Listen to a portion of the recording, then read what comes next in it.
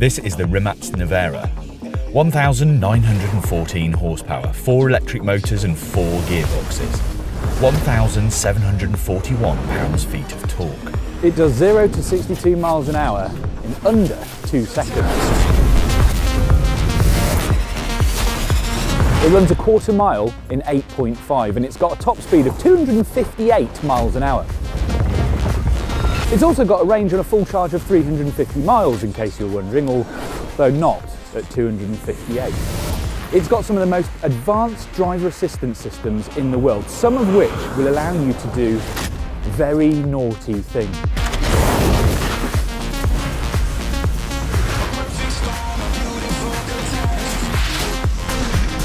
And we're here above the Arctic Circle, where grip is at a premium. Nearly 2,000 horsepower on ice with no studs. Oh yes. One thing I do have to clear up before we go any further. It's exactly how you say the name properly. Marta. RIMAC. RIMAC. RIMAC. RIMAC. RIMAC. RIMAC. And also, how do we say the CEO and founder's name in the correct way? Marta. Marta RIMAC. Mate RIMAC. Marta RIMAC. Marta RIMAC. Marta RIMAC. Marta RIMAC. I'm glad we got that sorted. On with the show. Marta RIMAC is essentially a younger, better looking and less prone to weird social media posts Elon Musk. He's the guy who started RIMAC, developed it into an industry powerhouse that provides electric know-how and advanced driver assistance systems to big manufacturers. Porsche and Hyundai are both serious investors in RIMAC, and he just took over Bugatti. Yeah, he did that. He's 34 and blatantly a bit of an overachiever. The Nevera is basically a showcase for all the technological know-how that RIMAC has to offer. It's named after a particularly angry storm in Croatia where RIMAC is based, and it's got some quite exceptional toys, which I'm going to attempt to explain while doing this. This is science! This is science. Hello, science. Still sciencing. Still having science. Now the Nevera has 4 motors, 1 for each wheel, and 4 gearboxes. 1 out by each front wheel, and then it's got a pair of gearbox in a single housing just in the middle of the rear axle. Now it needs those 4 gearboxes so that it can maintain both a really high top speed and violent acceleration, of which the Nevera has quite a lot of both.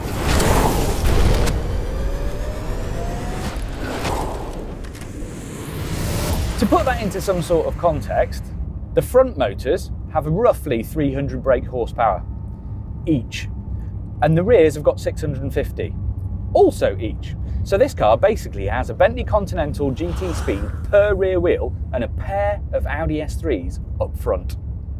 Which means that if you switch all the systems off and bring it to a stop, switch off the traction control and just plant the throttle, you get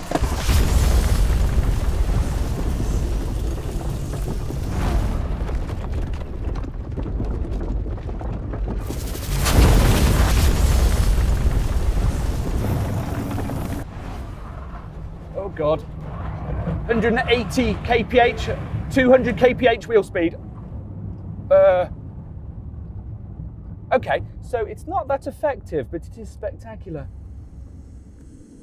But if you switch all of the systems on, the Nevera has a thing called RIMAC All-Wheel Torque Vectoring, or RAWTV, which isn't a rude TV channel. It's just a series of sensors that monitor each wheel up to 100 times a second and basically do all the torque vectoring. So it can manage pretty much anything.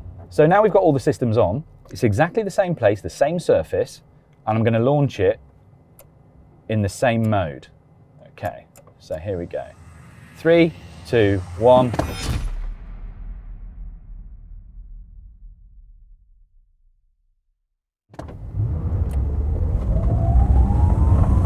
Okay, we're getting up, but it's not wheel spinning. Whoa. Okay, so it's a lot more effective, but a little bit less spectacular. And because it's infinitely configurable, you can actually have the car set to 100% rear wheel drive or 100% front wheel drive.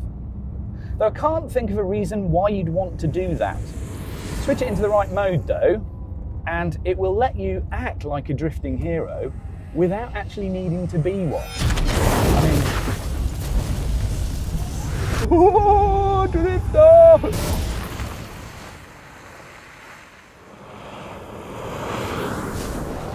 But it doesn't stop there.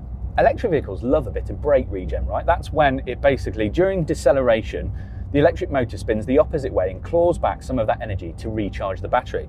Well, the Nevera is right up there with the best of them, even with this kind of technology. If I put brake regen on high, now if I accelerate and get to say 70 miles an hour, this is on snow, don't forget, and watch, I lift.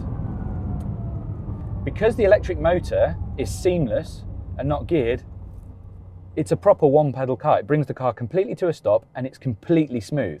Now, if I switch that off again and do exactly the same thing, but with the normal brakes, so we're going to go up to 60 odd miles an hour, watch this, hit the brakes. Can you hear it? So the ABS system is actually very smooth and very safe, but it's grabbing the brake and letting it go when it slips. It's grabbing, letting go.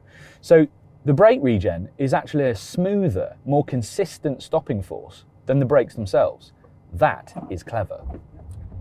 The Nevera's also got 13 cameras, 6 radar and 12 ultrasonic sensors. This car could basically drive itself if such things were legal. But it doesn't mean to say that that sort of stuff doesn't have other uses. Basically, the Nevera can go to any racetrack in the world and it's got a thing called driver coach, and that will teach you via the head-up display where to brake, where to accelerate and where to turn in. It will teach you to be a better driver like a video game, and that's clever.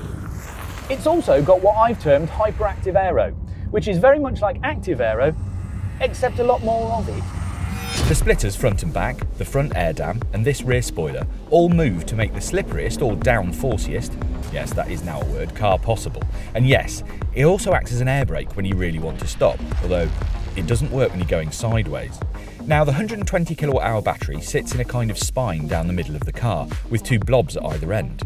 Weight distribution is nigh on perfect, but more than that, the Nevera seems to disguise its weight really well. It feels much lighter than it really is. It feels agile. And a car with this much horsepower and weight really shouldn't. Is it thrilling? Absolutely it is. Is it the same as an internally combusted hypercar or supercar? No. The noise isn't there. It's different. There is noise, but it's not the same as having an engine revving. And the acceleration is very insistent and very instant. So, I mean, my neck feels like I've been bench pressing with it. Do you know what? This car just feels like a different flavour. There's more nuance in the traction than I thought there'd be. The modes are very different in feeling. They give it a completely different character.